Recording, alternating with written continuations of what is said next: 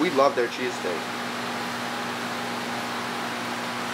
But I went to Bar John the other day. I actually love the Cooper that you did yesterday. You just melted that. That they make their, the way that they make their American whiz for their crab fries. Except the difference is they use water, and I used heavy cream. I was gonna say, did you water it?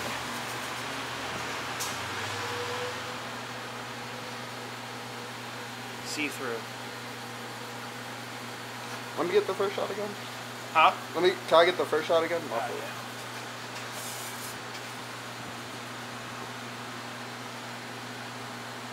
Looks bloody. We're good. Thank you. With water, or they won't even do it at all. They just kind of griddle it with it on the meat. You know what I'm saying? Yeah. I liked it yesterday because it kept me. I was able to keep the grill clean because I was rolling. Like if I was putting. I'm also big. I kind of like the steam method. Like where people will put like the bowl over top of it, steam it. Yeah.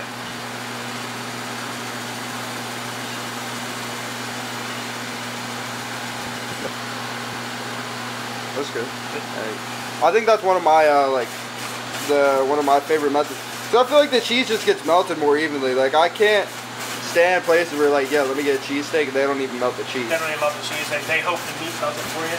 Hey, how are you? Pick it up or place it? Pick it up the door. Gotcha. Which I mean, sometimes it does, but like.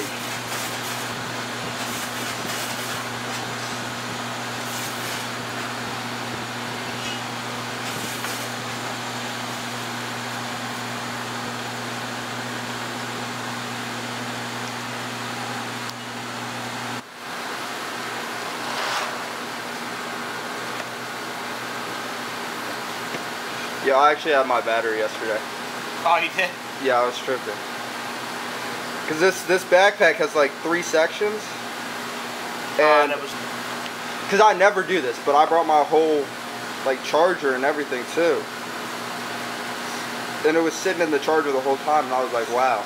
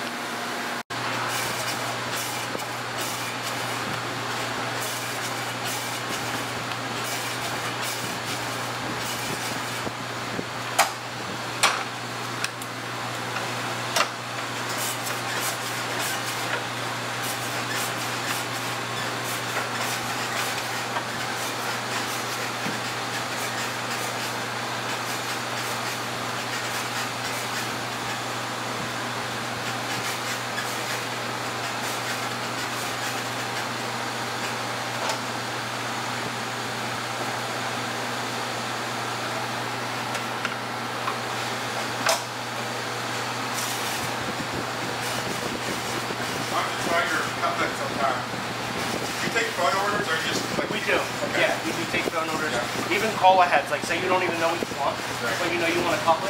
Okay. Because sometimes, like take for instance Fridays, I've been adding bread every Friday for the last 4 weeks, and it doesn't matter. I sell out by 3:30 anyway.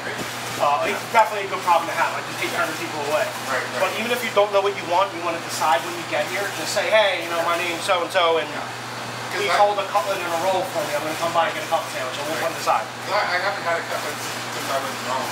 Oh, okay. So that was like, I haven't had a cutlet in Philly, so.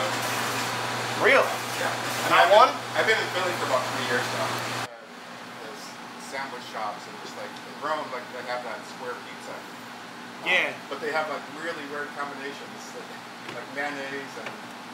No, yeah, for sure. And they like doing like panino or like things like that as opposed to like what we're used to here. Right. I mean, like in other places in Italy, we don't do it quite like that, but. Yeah, it's good eating. Yeah, Rome's more of like a melting pot where they try and appease like the traveler. That's true. Where like if you go somewhere like, you know, Naples or Calabria or some of those other places, which are more rustic places up north. Yeah. They don't have that. Right. So are you Italian? I am. Well, I'm half Italian. My mother's side is full Italian. They're from Calabria. Oh, cool. Yeah. So. Yeah, I'm an artist, so I was doing an artist residency while I was in Rome. So I was there for 2 months, and I had like a little art studio. It was Really? great. So like. What kind of art? Has done them like throughout like San Diego, California, Arizona. I know there was just like